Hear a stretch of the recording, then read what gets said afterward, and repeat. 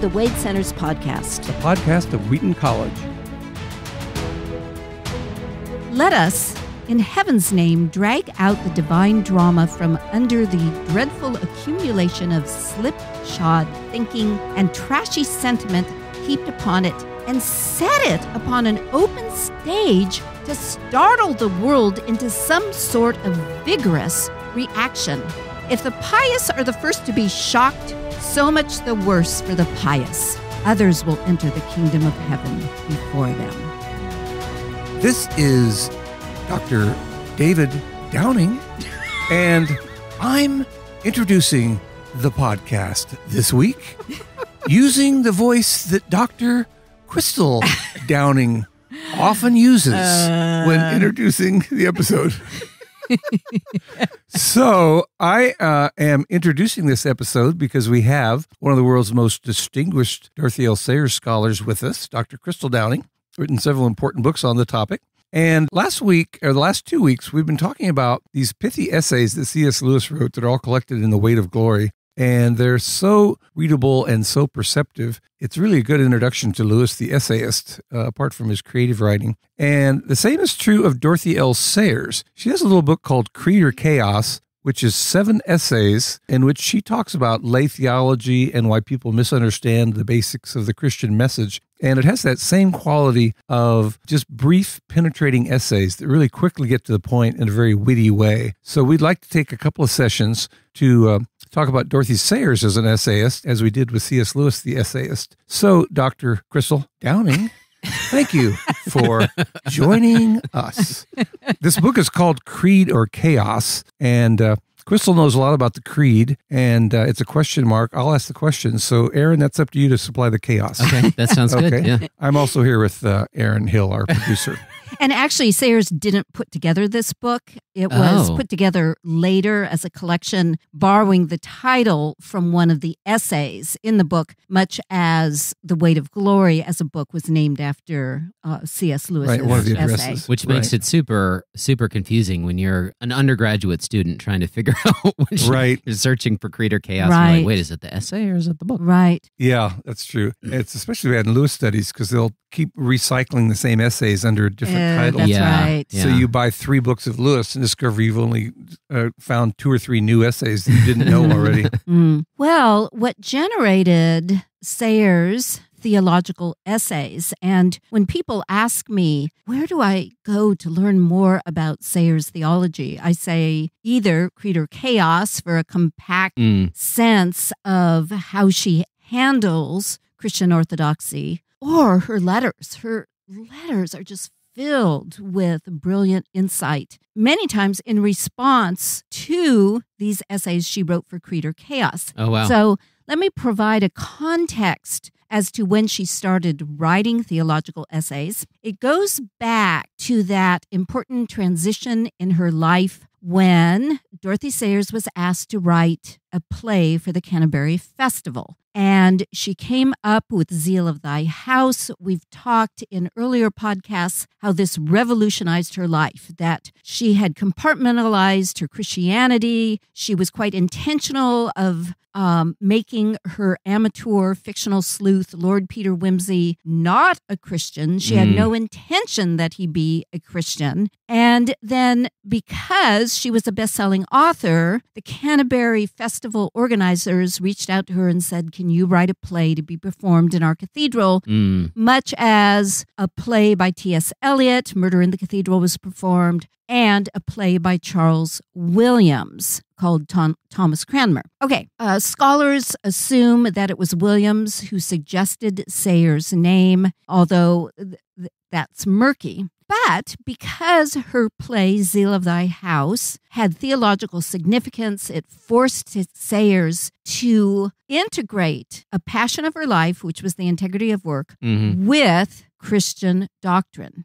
But that wasn't the ultimate key to her essays. When Zeal of Thy House was performed in Canterbury the first week of, opened on June 7th of 1937, it was well received and plans were generated for it to open in London on the West End. Oh, wow. The prestigious area. Oh, wow. So they got Westminster Theatre, which is quite respected, to perform the play for a whole month this time, starting at the end of March in 1938. Well, Sayers, being the good advertiser she is, having worked for an advertising firm for almost a decade, she realized, I need to draw attention to the fact that Zeal of Thy House is opening on the West End. So she started writing essays for newspapers. Oh, okay. And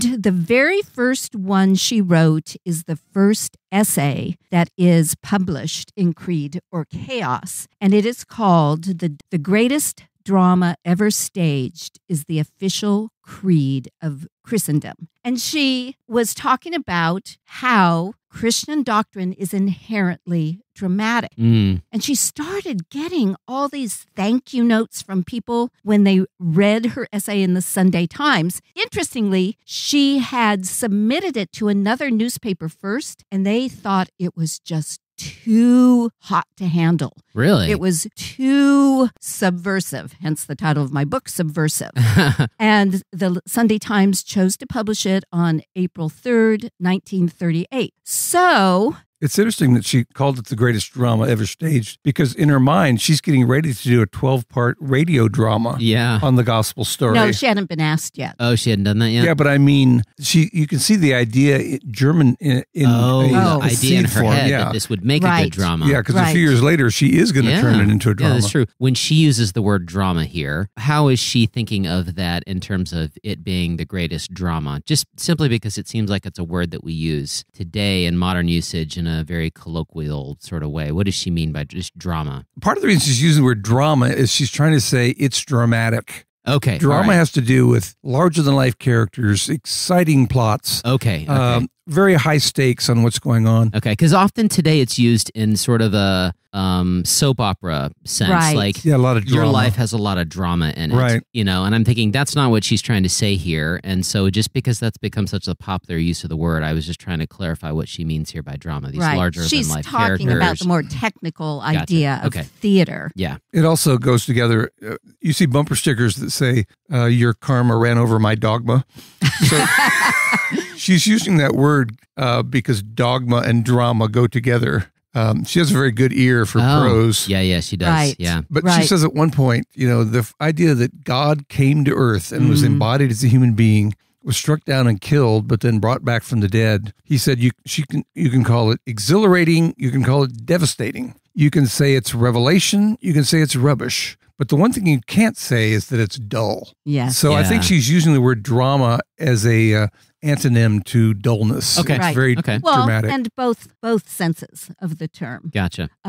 Because even the Zeal of the House, the great protagonist in that play, had elevated himself in pride and then has a fall and is crippled. Gotcha. So that is his tragedy. But his tragedy becomes comedy in that he finally humbles himself, confesses his sin before God. Gotcha. I just wanted to clarify that framing because, like Tolkien frames it in terms of catastrophe and stuff like that. And it kind of shapes how you read the point they're trying to make. So I was curious about that in terms of her framing for the question here. Right.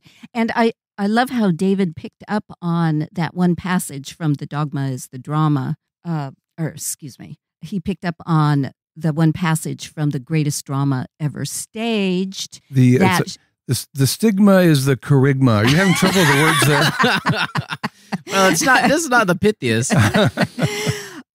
And remember, she's writing this in the newspaper in order to draw people to a literal drama that was opening on the West End. So was there like an ad at the end of it or something in the newspaper? Or that I don't know. I haven't seen the original newspaper. That would be really what cool. we're getting at here is that Sayers became a theologian as a publicity stunt. Well, she did kind of back into her position as a powerful apologist, Mm. not intentionally. Well, but it makes sense because once you start wrestling with the question of, well, why does this matter? Why should anyone care about it? Then all of a sudden you start asking that question yourself. Why should anyone care about theology? Why should we talk about the death of Christ? Isn't that just a boring thing that stuffy old pastors talk about on Sundays? You know? Right.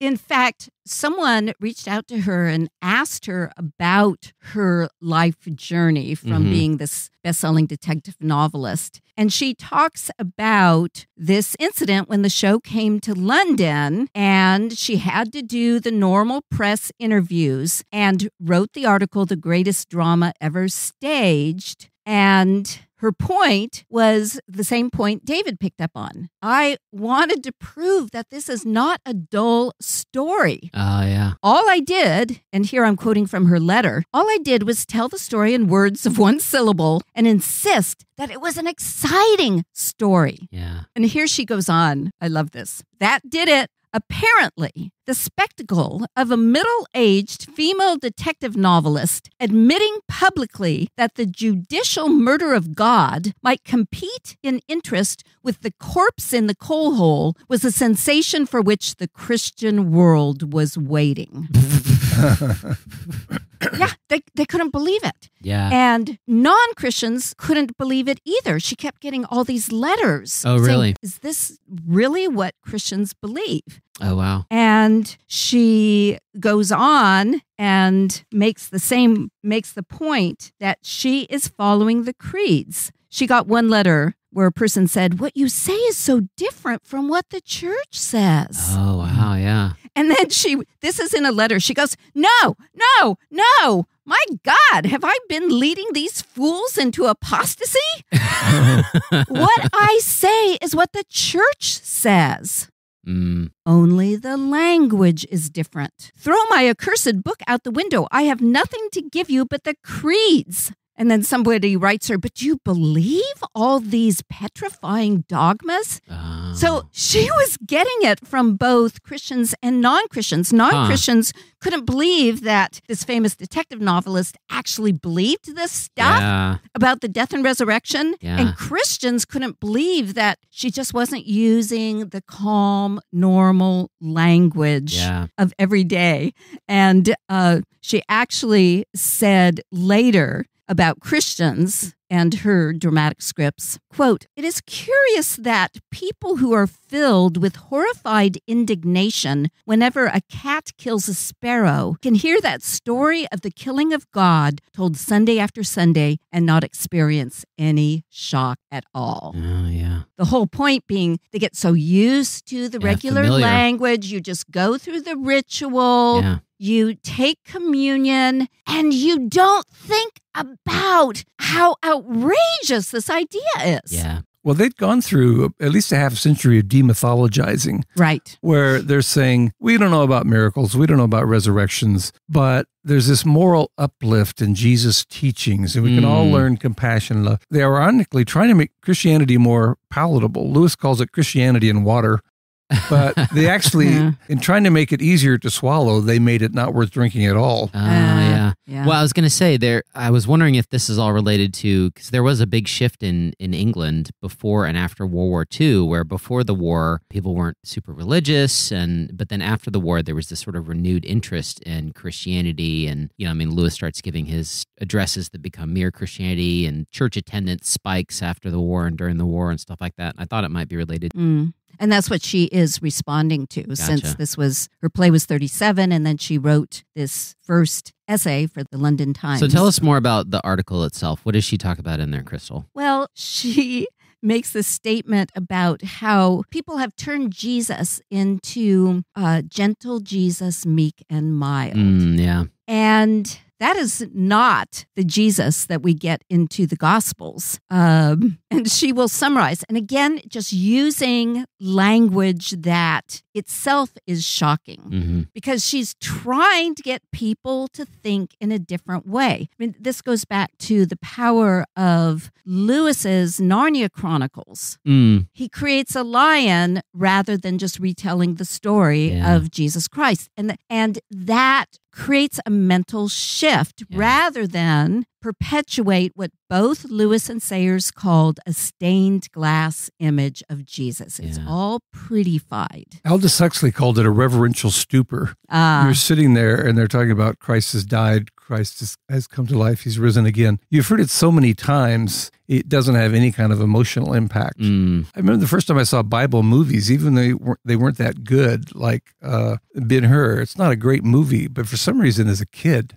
it came to life to me like, wow, I mean, this is the culture. Here's what the Romans are doing. Here's why they hate the Romans. Yeah. Here's Christ being dragged off to the cross. And I just never seen the story told cinematically. I'd always heard it in church language. And so even as a kid, I was kind of shocked what a vivid and graphic story it was. Somehow I'd heard it so many times in words that it wasn't really affecting me that much. Yeah. Well, but she does a really good job, not just with her language, but with like her rhetorical framing. So she has that line early on, which we've talked about previously, where she says, before we dismiss Christ as a myth, an idealist, a demagogue, a liar, or a lunatic, which sounds a lot like Lewis's trilemma, and so she uses language and her rhetoric that she uses, the way she frames the questions, we dismiss him, and it sets it up in a way, it feels a lot like what Lewis does, but she's very masterful with her rhetoric and the way she frames the questions. She is. Is that this essay where she ends by saying, perhaps Jesus is dead and buried and we can be done with it? Perhaps. But the last time somebody could say that with utter assurance was before the resurrection. Yeah. That was a very clever ending to the essay. Right. Yeah. And even using the phrase, which she does here and elsewhere, the killing of God, the murder of God. Yeah. People weren't used to hearing that phrase, but it was the murder of God if you believe the creeds that Jesus was God incarnate. But oh, no, can't let the cat kill the sparrow. You can't talk about the murder of God, but it is the murder of God. Yeah. I love how she talks about what Jesus went through, and he says he himself has gone through the trivial irritations of family life and the cramping restrictions of hard work and the lack of money and pain and humiliation, defeat, despair, and death. When he was a man, he played the man. And just she does a really good job of framing it as opposed to just, the language that we're used to hearing it in the church, that he was born and he lived a sinless life and then he died, and she humanizes him in a way that makes you realize, oh, he lived a life just like I did, but then we turned around and we killed him for it. Yeah, and that was her greatest passion, to show that people who lived at the time of Jesus were people just like us. Yes. And some believed the stories and others just poo-pooed it. But there is a tendency among Christians to commit the docetic heresy, which is not wanting to admit that Jesus was fully human.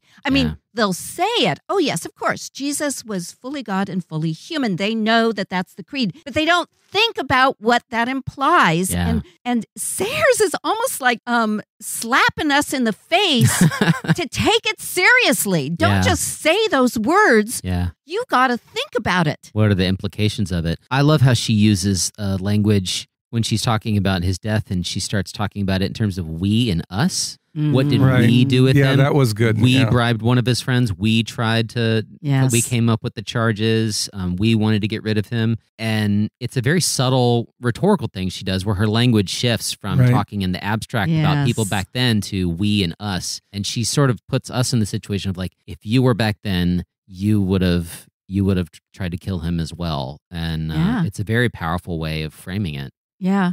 And that goes back to your comment, David, about this was a kind of preparation for her radio plays about Jesus, because she explicitly wanted to make the people in those plays seem like regular human beings. That also, she touches on the problem of evil, that we don't exactly know what God is doing always, but he plays by his own rules. He came to earth, he suffered ordinary human problems and irritations, but then he went all the way to the worst of human despair and degradation and death. Yeah. So she's comforted by the fact that whatever God is up to, he himself loved his creation, became a part of his creation, and suffered for it. So in a clever way, she also touches on the problem of evil. Right. And that goes back to the fact that Jesus wasn't just this heartwarming, touching person that just makes us feel so cozy. Yeah. As Sayers puts it. And again, she's using contemporary popular language to shock us into thinking about what got Jesus killed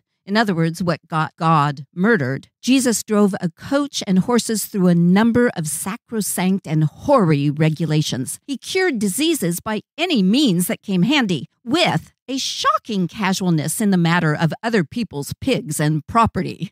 Rather than just quoting a Bible verse, he showed no proper deference for wealth or social position. When confronted with neat dialectical traps, he displayed a paradoxical humor that affronted serious-minded people, and he retorted by asking disagreeably searching questions that could not be answered by rule of thumb. And the trouble is, rule of thumb Christians got somewhat upset about the approach she was taking because she's using all this shocking language. Yeah. Well, and also, again, she's implying that they would somehow be on the wrong side of history back then, and nobody wants to be. Yes, to that's be that, right. I love. She goes on, and I just had to read this. She says, "Officialdom felt that the established order of things would be more secure without him.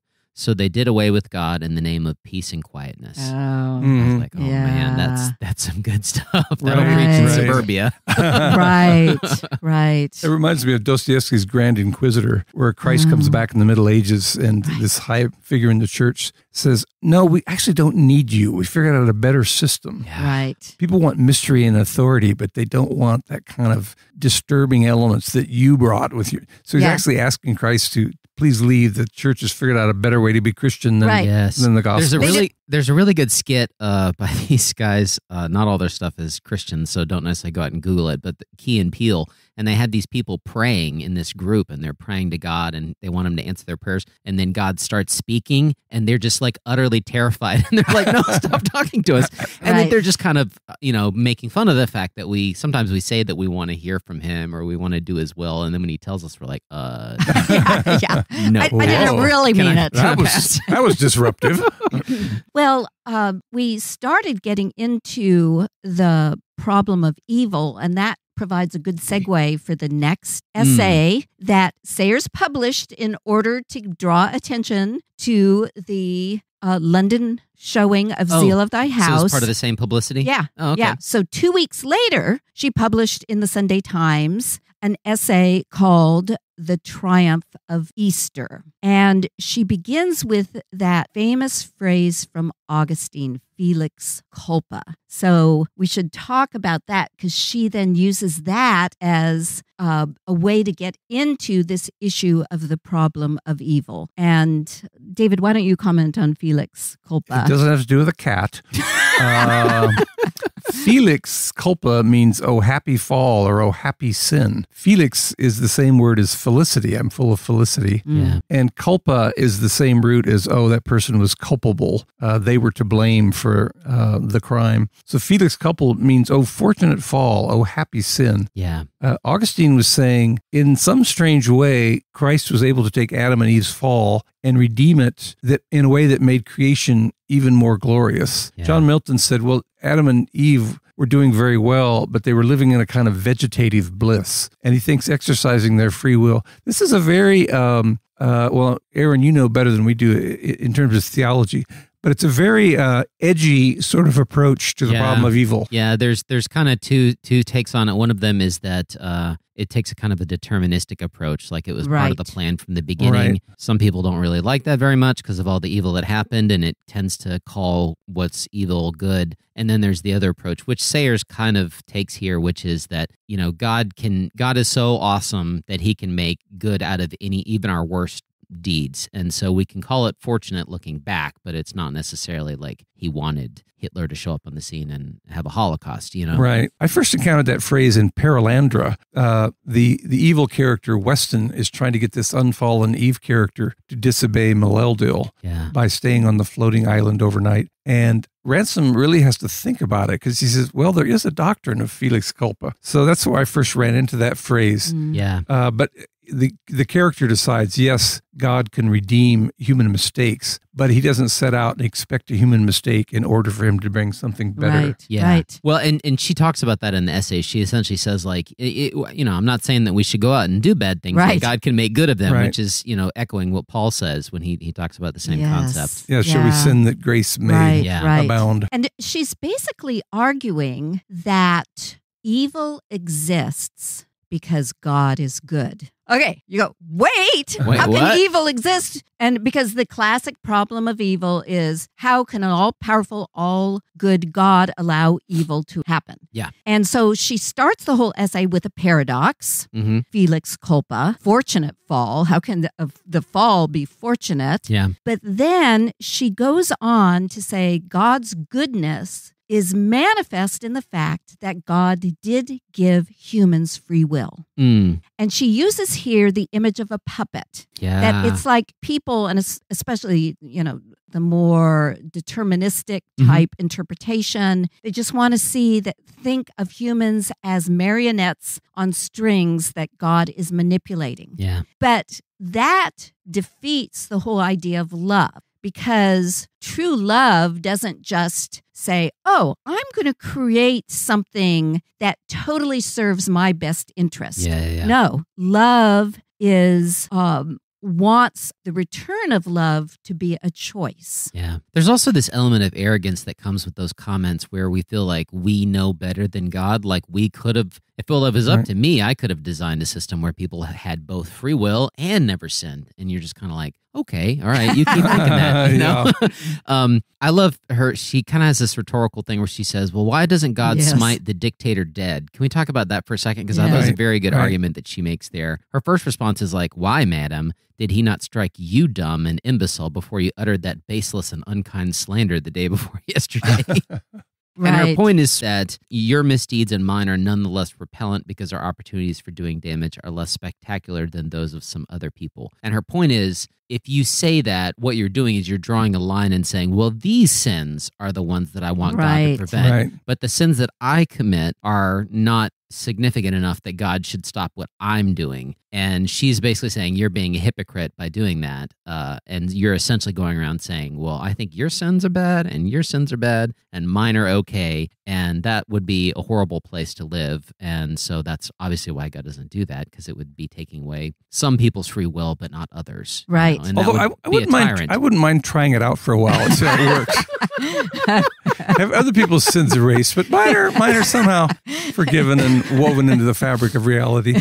Lewis has a similar passage in Problem of Pain. Why doesn't he stop that bullet from assassinating that noble figure, turn it into a puff of air? Well, he would need to go back a step and say, what about the words that inflame people to shoot someone? How do you get rid of those words? Well, if you're going to have those words, maybe we need to erase the thought, which led to all these hateful words. And after a while, free will is gone. Once God starts intervening, you would do things out of the fear of retribution. You wouldn't do things because you honestly wanted. Well, I also like how she frames it rhetorically here, because she says, do you suggest that your doings and mine are too trivial for God to bother about? And she's saying that not just in the sense of evil, but in good, because she says that cuts both ways. For in that case, it would make precious little difference to his creation if he wiped us both out tomorrow. Meaning, if you think he doesn't care about the bad things you do, then you're also assuming he doesn't care about the good things you do. And it would be totally okay if he got rid of you. And so she's saying, like, we have to treat people as if they're significant and they can do both good and evil. And if you wipe out one, then you wipe out the possibility of the other. And so it's a very interesting way to frame it, you know? Yeah, I agree. Well, and it explains a lot of those things that shock us when a politician, let's say, gets him or herself involved in some kind of torrid affair and they lose their position and respectability. And you go, how could they possibly be so dumb as not to realize that they are in a public position and things are going to come out? But it's probably because they get away with a tiny little sin and they're used to their power and they have greater expansiveness for their power, and they just slowly tread the path to hell. Doesn't Lewis have a line like that hell is approached one step at a time? Yeah, in the Screwtape Letters, he talks about it's a very gentle slope. There's no signs, there's no markers, there's no cliff that you fall over. It tends to be just step by step. I do wonder, sometimes those figures, they get so used to preaching and having a public figure that they develop this kind of schizophrenia where there's public figure knows exactly what to say and how to handle it. I think if you're honest early on and your public figure and your private figure are closer together, you're less subject to saying, well, my private life is my own. That's only my public persona. Right. So what is her point here then about the triumph of evil? She kind of talks about the problem of evil, or not the triumph of evil, the triumph of Easter. She talks here about the Yes, problem of thank you. evil. Yeah, sorry. So because she at a certain point she makes a turn and she says, okay, so when Judas sinned, Jesus paid. He brought good out of evil, and she sort of uses the contrast between Judas and Peter, which I think is interesting because that's a key part of her play that she goes on to do. That was right? a great comment, definitely. Crystal talked about the Judas character in her radio plays, but I loved her idea that Judas's greatest sin was not betraying Jesus, it was killing himself. He should have waited to see how this sin could be redeemed. Yeah. Peter felt awful for betraying Jesus. At least he stuck around long enough to see how things would play out, which would be the most glorious reversal in history. She says, Judas committed the final, the fatal, the most pitiful error of all, for he despaired of God and himself and never waited to see the resurrection. Yes. Yeah, I've never thought of that as his sin. Crystal, at some point, are you going to read that passage on how disappointing the disciples were? Yes. And this goes back to Erin's original comment of why I call it a drama, because she is showing how dramatic things are. And she's talking about the disciples. And once again, she wants to get us away from a stained glass view of the disciples. And everybody was just so good and supportive. And yeah, Judas was a bad man. And she totally subverts that in Man Born to be King by making Judas the smartest disciple who recognized Jesus's messianic calling. Yeah. But she goes on to say about the disciples in this triumph of Easter, as for their own parts in the drama, nothing could now alter the fact that they had been stupid, cowardly, faithless, and in many ways singularly unhelpful. Even that understatement is pretty funny. But they did not allow any morbid and egotistical remorse to inhibit their joyful activities in the future. They had seen the strong hands of God twist the crown of thorns into a crown of glory, and in hands as strong as that, they knew themselves safe. They had expected an earthly Messiah, and they beheld the soul of eternity. They had seen the face of the living God turned upon them, and it was the face of a suffering and rejoicing man. So she starts the whole essay with the paradox of Felix culpa and ends with the paradox of suffering and rejoicing. Yeah. Christ. Yeah. I thought it was a really powerful essay. I especially liked her discussion of framing of the question of evil. Typically, when we talk about that, we just talk about how Lewis frames it. So I thought it was really good to see Sayers' framing there. So there's a third essay we wanted to talk about? Right. Also, April of 1938. Oh, wow. Drawing people's attention to this West End production of Zeal of Thy House. When was Easter that year? I wonder if these are all Lenten preparations. Oh. Because this is April. Yeah. She does talk about how, as they are rehearsing for the play, that it's stressful because of all the Lenten activities. Oh, okay. So, but I didn't like this that. actually would be a good Lenten reading, this whole book. We talked about Weight of Glory, but it would be good to work through these essays in Lenten season because there's so much about the gospel message. Once again, back to this idea, and she's reminding us of a new drama in town, but she's calling it The Dogma is the Drama, and I keep getting the two titles confused. Oh. The strongest or the greatest drama ever staged, and now The Dogma is the Drama, because she's using that same tactic. Gotcha. So, David, what did you think of this essay? Well, I liked the catechism. She's really trying to get people to deal with Orthodox Christianity as it is and all of its shocking revelations. And she doesn't like how everything's become confused and watered down in the popular mind. Right. And so I think my favorite part was that catechism where she talks about how people understand the basic nature of God and his work in the world. Yeah. And I think we should read part of that catechism. But what's interesting is how she sets it up, as you say, that Christianity has become so watered down in her era. And she says how people in the 20th century are saying, away with the tedious complexities of dogma. Let us have the simple spirit of worship. Just worship no matter what. Yeah. And it reminds me of that famous book published in 2005 by Christian Smith called Soul Searching: The Religious and Spiritual Lives of American Teenagers. And he was this sociologist who interviewed all these teens in the early 20th century. And he came up with this phrase that he called moralistic therapeutic deism. Oh, yeah. That's what teenagers are into. You know, it's not about dogma. It's just about being moral and feeling spiritual, and all of that was therapeutic. Yeah. Moralistic therapeutic deism. And I remember when I was teaching at a secular university back in the 1990s, and my fellow colleagues would hear that I was a Christian, or my students would ask me, you know, are you a Christian? Some of the things you say, because I wasn't very explicit. And often they would say, well, I'm spiritual, but not religious. Oh, yeah. And it just kind of means I'm moralistic and I try to be kind to people. Yeah. And that's good therapy for me. Yeah. And Sayers says, no, we got to get back to the actual drama of the dogma, of the creeds. And the trouble is, even that word dogma has been destabilized by the word dogmatism. Oh, you're so dogmatic if you insist on certain dogma. But the thing is, atheists are as dogmatic about their atheistic dogma as well. Yeah, everybody's dogmatic about something. It's just a question of what. Yeah. Right. And it's too bad that word has been corrupted. So I think doctrine is perhaps a better word. There's a line in Lee Finger's Peace Like a River where his father's this kind of fundamentalist preacher, but with these interesting supernatural powers. Oh, right. And the son says to the father, well, Mr. Somebody said, you're just a Bible thumper. And the father says, well, everybody thumps something.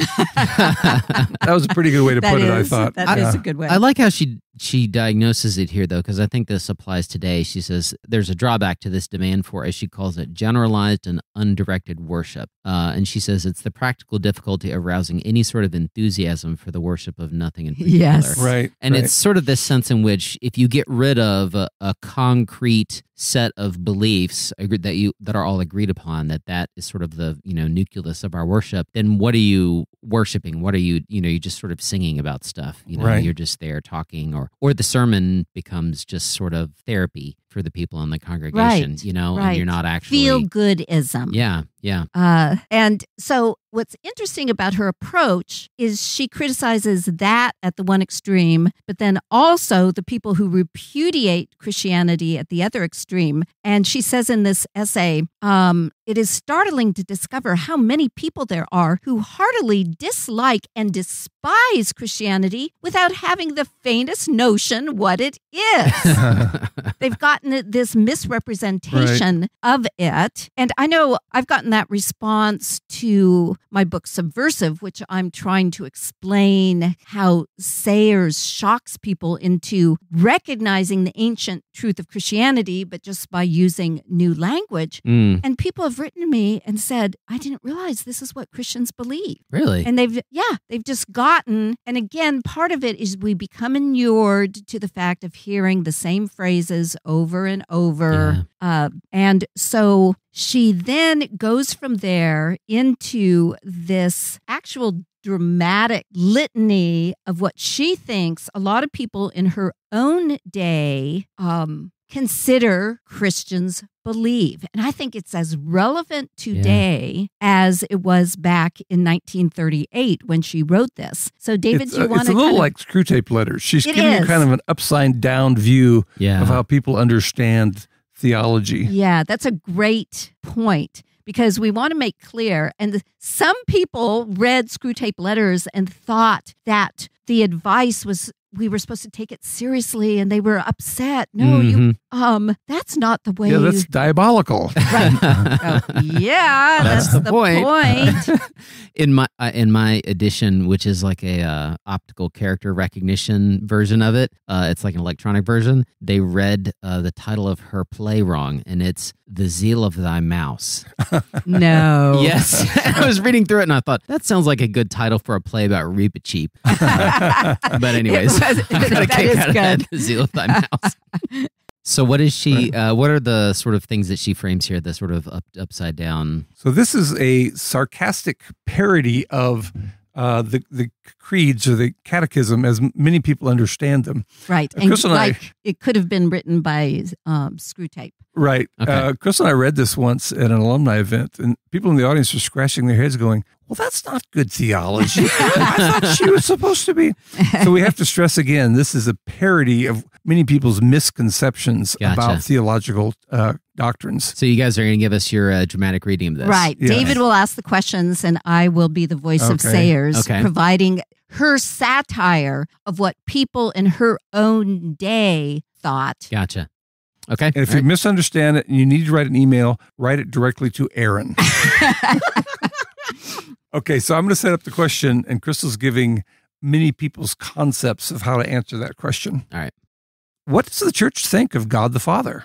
He is omnipotent and holy. He created the world and imposed on man conditions impossible of fulfillment. He is very angry if these are not carried out. He sometimes interferes by means of arbitrary judgments and miracles distributed with a good deal of favoritism. He likes to be truckled to and is always ready to pounce on anybody who trips up over a difficulty in the law or is having a bit of fun. He's rather like a dictator, only larger and more arbitrary. Okay, that was helpful. What does the church think of God the Son?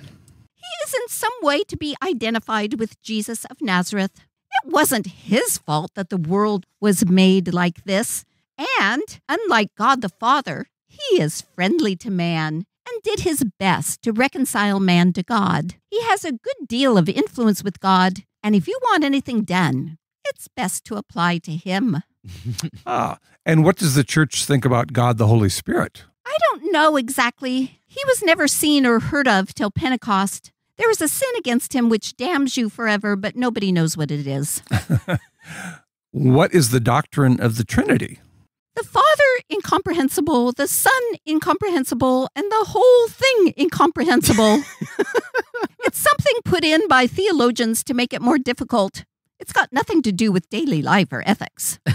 What is meant by the atonement? God wanted to damn everybody, but his vindictive sadism was sated by the crucifixion of his own son, who was quite innocent and therefore a particularly attractive victim. He now only damns people who don't follow Christ or who never heard of him. Okay, thank you. What does the church think of sex? God made it necessary to the machinery of the world and tolerates it, provided the parties A, are married, and B, get no pleasure out of it. What does the church call sin? Well, sex. Otherwise than as accepted above, getting drunk, saying damn, murder and cruelty to dumb animals, not going to church, most kinds of amusement. Original sin means that anything we enjoy doing is wrong. I'm going to interrupt with Mark Twain here. He said, I don't know why they call it original sin. I could have thought of that myself. Okay, back to Dorothy's parody catechism here. What is faith? Resolutely and shutting your eyes to scientific fact. What is the human intellect? A barrier to faith. What are the 7 Christian virtues? Respectability, childishness, mental timidity, dullness, sentimentality, censoriousness, and depression of the spirits. Okay, so that's a sample of her catechism of all people's misunderstandings of Christian doctrine. Yeah, it's very, very witty, very enjoyable. Really funny. Yeah. Right. And once again, shocking people by parodying it. They kind of realize, well, that is kind of what I thought, that God was arbitrary and, you just had to appeal to Jesus if you wanted anything done. And then she ends with this powerful statement that returns us to the idea of drama. Let us, in heaven's name, drag out the divine drama from under the dreadful accumulation of slipshod thinking and trashy sentiment heaped upon it, and set it upon an open stage to startle the world into some sort of vigorous reaction.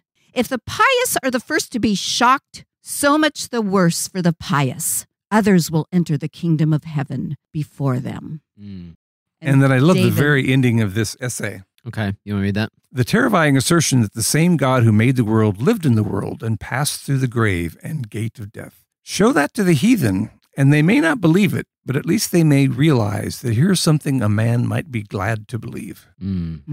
Sometimes as a Christian, all you can do is say, well, if I can't bring you to faith, at least I hope I can show you the beauty of the faith. Yeah. Right. At least bring it a level of respectability. Right. Yeah. And intellectual justification of the faith. Yeah. One of the things that Sayers repeated in her letters is that she didn't have a conversion experience. She just became more intellectually convinced of the legitimacy of the creeds. Gotcha. And so she doesn't respond to Christianity on an emotional level. She says, what I have is a passionate intellect. And Christianity appeals to my passionate intellect. This is the greatest drama ever staged, and people don't understand it. Yeah. Tell her about her comment when people would ask her, when were you saved? Oh, this is so good. I heard this at a conference. I haven't been able to track it down in print, but really? it's a wonderful summation of what she would say. When someone asked her, when were you saved? She responded, when Christ rose from the dead. It's Jesus that saves us. And the trouble is, too often the rhetoric of Christianity makes it sound like it's all dependent on us. Yeah. You've got to go through this process of repentance. You've got to say the right words. Yeah. You've got to do this, this, and this. And then if you do the right things, you're saved. No, Yeah. Jesus saves us. Yeah. And all we do is accept the gift Yeah. of salvation. Yeah. Well, this is really cool to talk about Sayers. We don't talk about her all that often on her own. She manages to find her way into pretty much every other episode, but it's good to talk about it. So we're going to talk about the rest of these essays in the next podcast? I think we should. There's a lot more good material in this anthology. Okay, Yes. good. Well, we'll come back to Creating Chaos then. Great. Thanks. The Wade Center podcast is a production of the Marion E. Wade Center at Wheaton College in Wheaton, Illinois. Our hosts are the co-directors of the Wade Center, Drs. Crystal and David C. Downing. Our episodes are produced and edited by Aaron M. Hill. If you enjoy the podcast and the content we offer, please leave us a review on iTunes, tell your friends, and consider making a donation to the Wade. The Wade Center is entirely self-funded. Financial gifts help support the expert services, vast collections, and varied programming we offer at no cost. If you have questions about the podcast or suggestions for future episodes, please email us at wade@wheaton.edu or contact us via Facebook, Instagram, and YouTube. To learn more about the Wade Center, our 7 British Christian authors, what we offer, and how to make a donation, visit our website at wheaton.edu/Wade.